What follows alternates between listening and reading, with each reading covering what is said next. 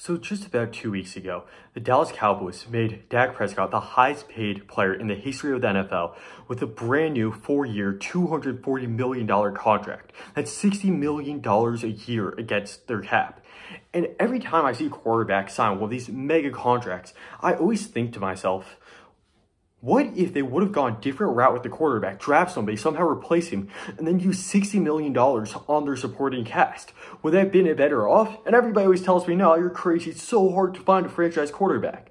But if you look at all these different examples we're seeing around the league, like with the New York Giants, who paid Daniel Jones, and that cost them Saquon Barkley, and we've seen how good he's been with the Eagles to start the year. And then we've also seen the value of low-cost production from the quarterback position with the Texans and CJ Stroud, where Stroud playing good football on his rookie contract allowed the Texans to go out this season and get Joe Mixon, get Stephon Diggs, get Danielle Hunter, and make the Texans a Super Bowl favorite.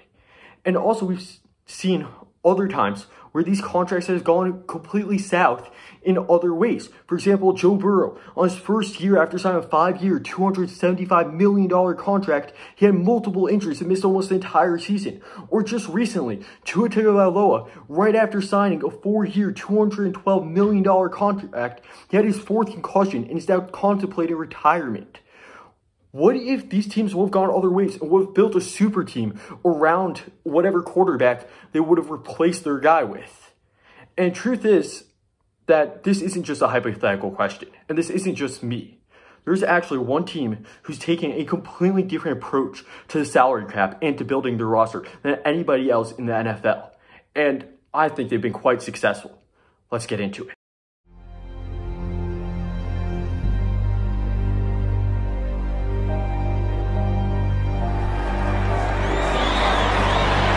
Steps into it, pass is caught! Diggs! Sideline! Touchdown! Unbelievable! Vikings win it!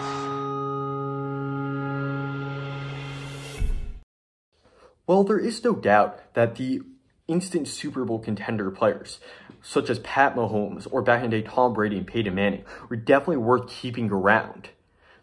Other players who aren't necessarily going to instantly make you a Super Bowl contender, are they worth these mega contracts?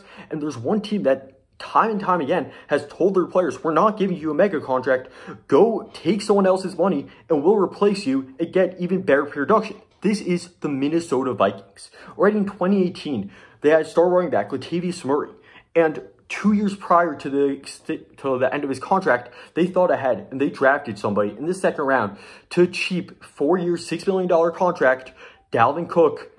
They let Murray walk. Murray went and signed a 4-year, $14.5 million contract with the Saints. Well, Dalvin Cook outproduced him. And a couple of years later, they did again with Stephon Diggs. Diggs wanted a big contract. They said, okay, we'll trade you to the Bills. The Bills signed him to mega 4-year, $96 million contract. And then with the very pick they got from the Bills, the Vikings turned around and drafted a receiver, signed him to a cheap 4-year, $13 million contract. That receiver's a guy by the name of Justin Jefferson. Not sure you heard of him. Then they did it again a couple years later. Adam Thielen wanted a big contract. They said, no, go, walk in free agency. Thielen went and signed with the Panthers, 3-year, $25 million. They went ahead, drafted a guy replacing Jordan Addison, 4 years, $14 million. If you look at the veterans that walked compared to the rookie replacements, the first 2 years on the team, in the first 2 years, the veterans put up 5,554 yards and 33 scrimmage touchdowns, versus the rookie replacements in their first 2 years put up 7,552 scrimmage yards. That's almost 2,000 more and 57 touchdowns. That's 24 touchdowns more than these veterans. And all of that, well, the Vikings saved $27.7 million a year. They're paying $27.7 million less and getting significantly more production. Why isn't every team in the NFL doing that? This past offseason, the Vikings took it a step further. They had Kirk Cousins and Danielle Hunter, their top pass rusher, both due for new contracts. And they said, no, we're not paying you. Go play for someone else. Take someone else's money. The Falcons signed Kirk Cousins to a 4-year, $180 million. That's $45 million a year. And Danielle Hunter signed with the Texans for 2 years, $49 million. That's $24.5 million a year.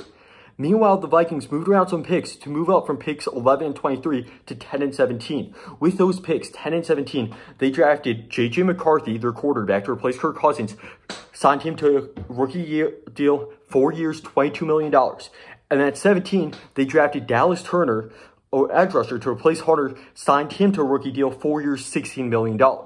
Between those two, they saved $60 million against the cap per year. And between that $60 million and what they already had, a couple other moves they made, that brought them up to above $85 million in salary cap space. And this time, the Vikings didn't just sit on that money. They spent $35 million to lock up Justin Jefferson. They're $1.8 billion talent. As we mentioned earlier, the $1.8 billion guys, yeah, they're worth signing. They locked up Justin Jefferson through 2028. And then they fixed up their defense. In 2023, their defense ranked 16th in terms of yards. And, that's okay, but that's not going to go win you a division. That's not going to win you a Super Bowl, especially with all the competition going on right now. So they spent $48 million on their defense to bring in Stephon Gilmore, Jonathan Greenard, Shaq Griffin, Blake Cashman, and Andrew Van Ginkel. Between those five and Dallas Turner, that's 6 new high-end starters on the defensive side of the ball. That should completely change their defense. However, GM Kwesi Adofo-Manazo wasn't done there. He cut $15 million worth of offensive veterans, such as Josh Dobbs, Alexander Madison, and a couple other guys to clear up some space. They went ahead and he signed Aaron Jones and Sam Darnold. And the Aaron Jones signing makes a ton of sense. However, Sam Darnold signing raised a bit of a question mark, because Sam Darnold hasn't been successful in his career. However, I made a video about it back in June. If you look stage by stage at his career in college, he was very successful. Then in the NFL, he went into a horrible system with no offensive line. Adam Gase. Then went to Carolina, where we've seen quarterback after quarterback fail, and then leave. Like Baker Mayfield's a franchise quarterback now on the Buccaneers. Or Bryce Young, who's the first overall pick, he's struggling in Carolina. Sam Darnold, you can't blame him for struggles in Carolina. If you look at the results before he came and after he came, compared to the results when he was on the Panthers, he made the Panthers better. And then he went to the Niners, and it's a backup to Brock Purdy there. But still, we saw Shanahan rave about him, compare him to Steve Young, talk about his pure throwing the football talent and how much potential he does have. And then we saw him play in the preseason look very good. We saw him play in that one game against the Rams. He looked good despite playing with the Niners 2 against the Rams 1 to almost won that game. Sam Darnold, if you look beneath the surface, there's a lot there. There's potential. I'm not going to say that he's just going to come out and be a good quarterback, because we haven't seen that. You can't say that that's for sure going to happen, that he's a good quarterback. However, there's definitely a lot of untapped potential. And the Vikings and Kwesi Adofo-Manazo, GM, and his staff did an incredible job recognizing that. And they signed Sam Darnold to a very cheap deal. And so far, he's looked so good. So now, that's 6 new guys on defense and 2 new quarterbacks. And they're paying less than they would have if they had re-signed the guys. And, well, all these hypotheticals and talking about cap space and stats are very nice. What matters in the NFL is results, is wins. Are you a successful franchise? And we look at since 2018, the first time they did this strategy of go take someone else's money with Latavius Murray. Since then, the Vikings are 45-38, which is a 54% win percentage, which makes it above average on paper. However, they only have 1 playoff win, which is just, that's not going to cut. That's not acceptable. However, Kwesi Adofo-Manazo and his staff only came into the building in January of 2022. So 3 out of 5 replacements, let's call it, have happened since he entered the building. So let's look at his results. In his first year, the Vikings went 13-4 and ended up losing a silly playoff game. Then the second year, the second half of the season, Kirk and JJ went down. So you can't really judge that second half of the season. So he's really 17-8 with an 0-1 record in the playoffs. And just to start, that's pretty promising. And then most of the moves were done this past offseason. The bread and butter was done this past offseason. So I think that the true test, the true teller, is going to be these next 2 seasons, the 2024 season and 2025 season. And while it's only been 2 weeks, let's look at what they've done so far in the 2024 season. Their defense dominated the Giants. They said that they felt bad for Daniel Jones. Then they went out and they beat the 49ers, one of the most complex teams in the NFL. Brock Purdy literally approached their defensive coordinator and told him how stumbled he was. After letting their top pass rusher, Danielle Hunter, walk in free agency, they leave the NFL with 11 sacks. Without Danielle Hunter who? On the other side of the ball, Sam Darnold came into the season with a career quarterback rating slightly under 80. So far, his rating with the Vikings is 111.7, including in this last game. He had a magnificent game-winning drive in which he completed a big pass on 3rd and long, 26 yards to Jalen Nailor to set up a game-winning touchdown, but another guy who they just brought in Aaron Jones.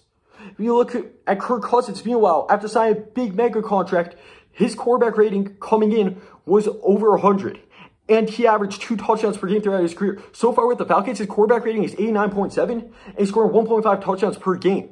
Darnold is producing better than Cousins, while the Vikings are paying him $40 million less. Getting better quarterback production for $40 million left is genius. It's a huge advantage. So to sum things up, the salary cap today in the NFL is $255 million. We see 16 quarterbacks, that's exactly half the teams in the NFL, are getting paid $40 million or more. Then we also see receivers getting paid $30 million. We're seeing edge rushers getting paid in the 20s and 30s as well. So if you can find a way to get production from these positions for $5 to $10 million, that gives you a $20, $40 million advantage at every position. That can give you up to an $80 million advantage if you play your cards right. So if the Vikings continue to find ways to get this done, to replace Danielle Hunter with Dallas Turner, to replace Diggs with Justin Jefferson, to replace Kirk Cousins with J.J. McCarthy and Sam Darnold, they're going to have the most complete, well-rounded, and deepest roster in the NFL for years to come. And they might not win every single Super Bowl. They might not have that Pat Mahomes guy who you want to give the ball to in the 4th quarter of the Super Bowl. However, they're going to be a top team consistently year after year after year. And in my opinion, this is going to be the equivalent to the 2002 A's. And this is going to change the entire approach of building your team. Because if this guy, such as Tua or Daniel Jones or even Dak Prescott, isn't the type of guy who you think can go out there and instantly win you a Super Bowl, there's absolutely no reason to give him north of $20 million. And the Vikings have shown that, and I think that other teams are going to slowly but surely catch on, and we're going to see the quarterback market crash. Thank you for watching. Thank you for your time. Like and subscribe.